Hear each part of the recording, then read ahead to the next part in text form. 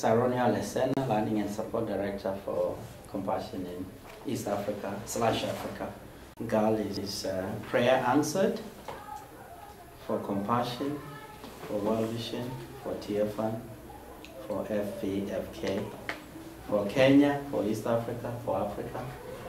Why is it prayer answered? Because I've been thinking about action learning myself for many, many years, since 1969.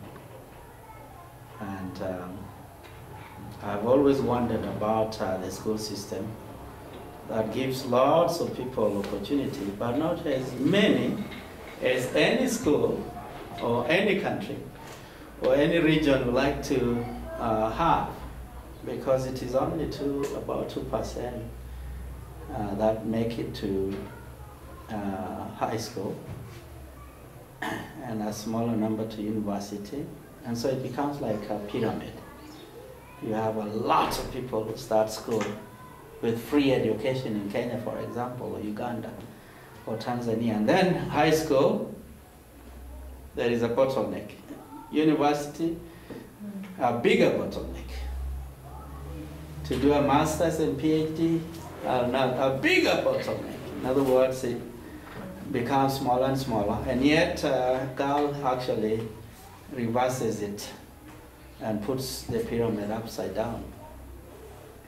In that you start with me, and then with us, 2, 3, and then with 4 of us, with 8 of us, with 100 of us, with thousands of us, which is the way it should be, because we want to empower as many people as possible. The power of GAL and the reason why I think these guys have grown is because Kate, if I may use Kate, has to think harder and smarter how she was going to pass this to Mark.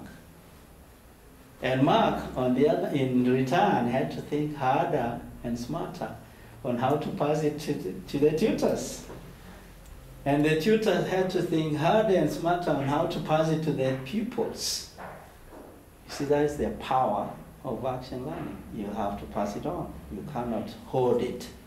Unfortunately, the academic stream, almost without meaning, encourages us to hold information. The more information you hold, you keep secretly and release it when you are using it as a weapon, the better. Action learning says no. You will gain more knowledge, more skills, more competence and confidence by passing it on. My dream, especially for Compassion, is to have partner development outcomes nailed down within the context of GAL. Partner development outcomes, therefore, mobilizing own resources, ownership, local ownership, administrative and management structures, and powerful visions and leadership at the church level, incorporating that with church conversations and lifelong learning.